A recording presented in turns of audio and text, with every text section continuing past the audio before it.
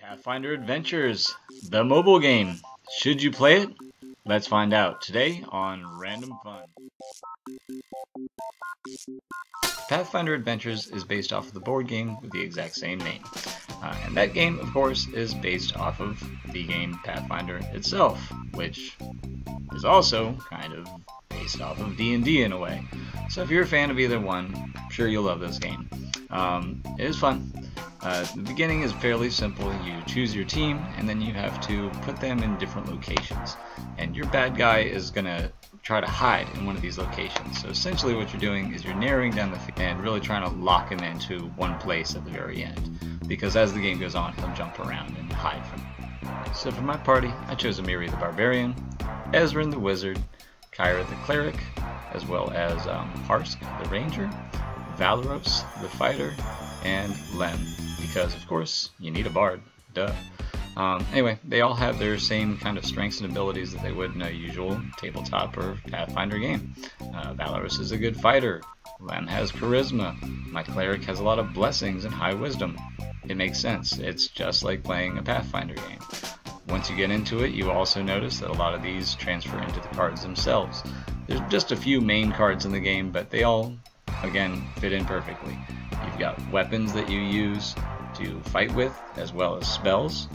Spells can also be used in other ways from fighting, to get around obstacles, to charm people, to go invisible, things like that. You've also got all types of blessings that add tons of bonuses to the game. They're one of my favorite things in it, as well as cool items and companions that you can pick up. So you've really got a wide variety of tools and equipment to play with in the game. The game itself also has its own set of blessings. These really act as your timer in the game. When they run out, your entire party dies. So it does have this element of threat during the entire experience, which I really like. One part that I both love and hate is the dice rolling mechanic in this game. One part that I love about it, it feels like I'm playing Pathfinder. The thing I hate about it, they show you a percentage chance. So sometimes when you have like a 95-96% chance to win and you just fail, there is no doubt about it. You get like 3 ones in a row. It's crazy. So, but hey, that's Pathfinder. Maybe it's like I got a nat 1. Who knows? And my one last gripe is that it does have a couple of bugs to it.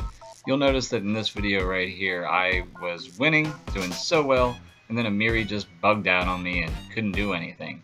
I tried to move her from one location to another, and after that, nothing. Had to forfeit, all my progress gone. So pretty sad, but aside from that, still loving this game. I'm still playing it. Overall, I say give it a shot. You can download it for free. They give you a couple little intro games that you can do without any charge. And then after that, if you want to buy it, it's like $12. If you usually buy this as a tabletop game, I think is like $50, $60, and I don't even know if it's in print anymore. It's really hard to find. And a great game. If you can find that, buy that too. I'll try to throw some links in the description below. Well guys, thanks for watching. Please leave a comment, and don't forget to subscribe.